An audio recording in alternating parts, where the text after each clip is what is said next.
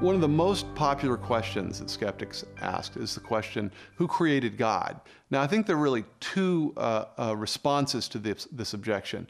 The first is that if we're talking about evidence of design, asking where the designer came from is just a second question. You know, if we look at Mount Rushmore, for instance, and we say, well, look, the tight specification of those faces, which look like American presidents, clearly suggests that these are the result of a sculptor. These aren't the result of wind and erosion.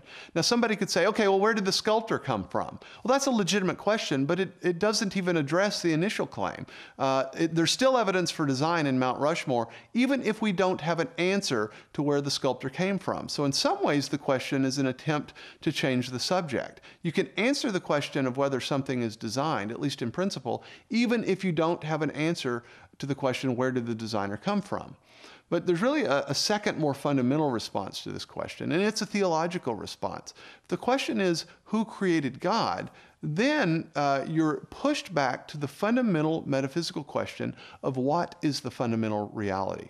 Every worldview is going to have an answer to the question, what's the fundamental reality? That is, what is the thing from which everything else derives? What is the thing that itself doesn't need a cause for its existence?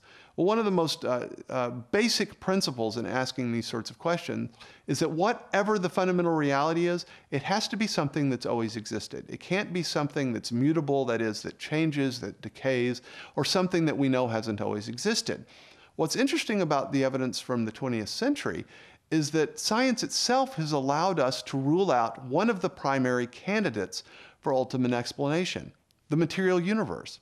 The best evidence now suggests that the material universe came into existence in the finite past. What that means is that the material universe is now a crummy candidate for ultimate explanation.